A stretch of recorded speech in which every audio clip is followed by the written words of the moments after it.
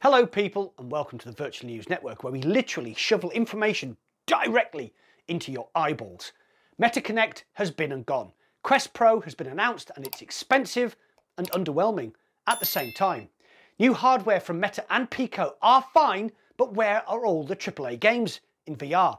Could PreyDog's Universal Unreal Engine VR injector mod be the solution to the VR game drought? Microsoft and Meta are teaming up, which means flat screen fans will soon be able to play their fave games on a huge screen on Quest. My final story is that Quest 3 is confirmed by Zuckerberg, but there is a caveat. So make sure you stay till the end of the video for that story.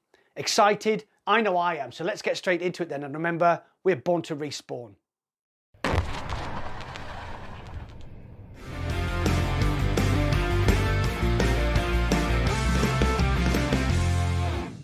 Before we start, I have opened up channel membership, so if you enjoy this video, you can now click the join button, get custom emojis, channel loyalty badges, members exclusive giveaways, and help support the madness that is Mac in VR. Thanks. The dust has settled over Meta Connect, or should I say, Meh to Connect. The Quest Pro reveal was a damp squib. We already had all the technical specs due to CAD drawings and supply chain information, plus we already knew what it looked like because some engineer left a production model in its packaging in a hotel room. So, what did happen? Meta have done a drastic U-turn on Connect by discarding consumer VR in favour of business and enterprise instead. Are Zuckerberg and the gang feeling the pinch of all the bad business and anti-competition decisions they've made over the past few years? Launching an expensive business-focused headset into a disinterested market is a huge gamble, especially given the limitations of the Quest Pro. All that tech is battery hungry. The headset has a stated battery life of between 1 and 2 hours, so how can you call that a productivity device? I don't know about you, but 2 hours is the time it takes me to make my coffee, read my emails, catch up on Twitter and YouTube, before even thinking about doing some real work. Oh wait, battery has died. Bugger. The only thing left to get excited for was all the lovely games we'll be playing over the Thanksgiving and Christmas period. So when Melissa Brown and Andrew Bosworth started to talk about games, we all went silent and listened intently. First up, Iron Man VR, a port of the previous PSVR exclusive game, a fun but limited superhero experience. Among Us VR has been floating around since the Metagaming Showcase in April, but now we have a concrete release date of November the 10th. I am looking forward to this, but it's not a system seller, as the format is available on so many other platforms. Walking Dead Saints and Sinners Retribution, the follow-up to 2020's excellent zombie shoot-'em-up, will be with us on the 1st of December. I am very excited about this, as the original Saints and Sinners is one of my all-time greatest VR games. Skydance then also teased a new game coming in 2023 called Behemoth, but the teaser gave nothing away, so I can't even speculate on that one.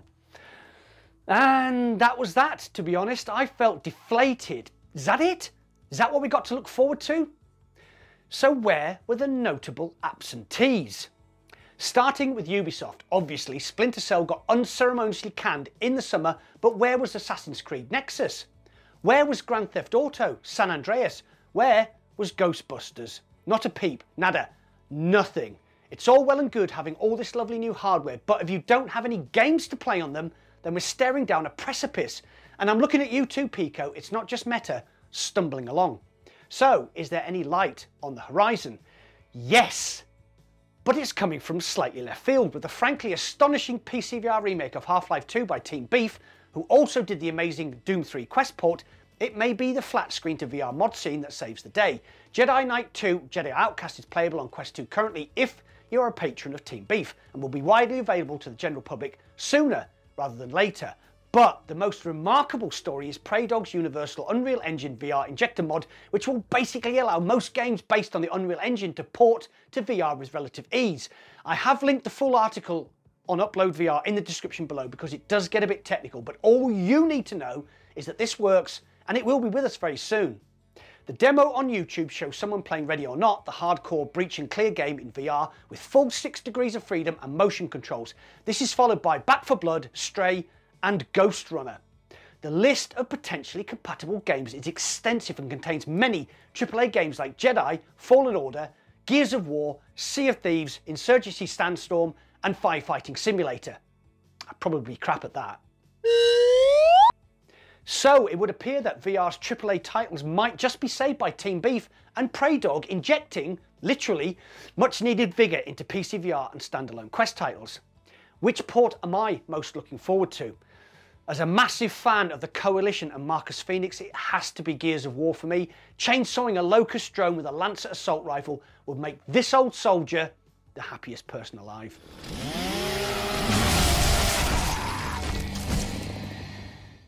This next story actually ties in nicely with my where are all the AAA titles question.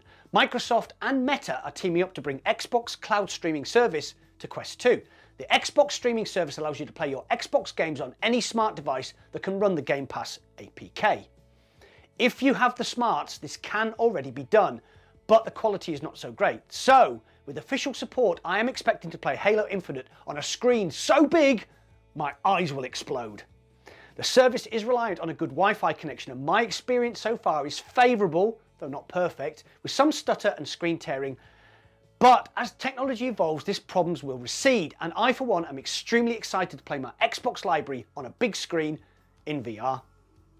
My final story of the week is that Quest 3 has been confirmed by Mark Zuckerberg. It will cost between $300 and $500, but it won't be out anytime soon.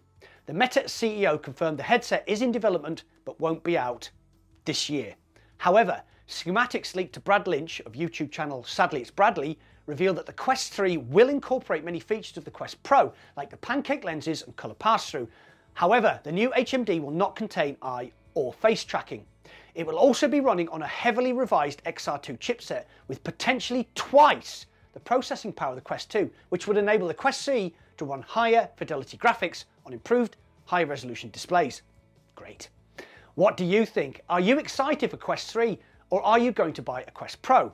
How about the much more affordable Pico 4, which is releasing imminently? Or do you just want to play more games on your current headset? You know the drill. Get involved and comment down below.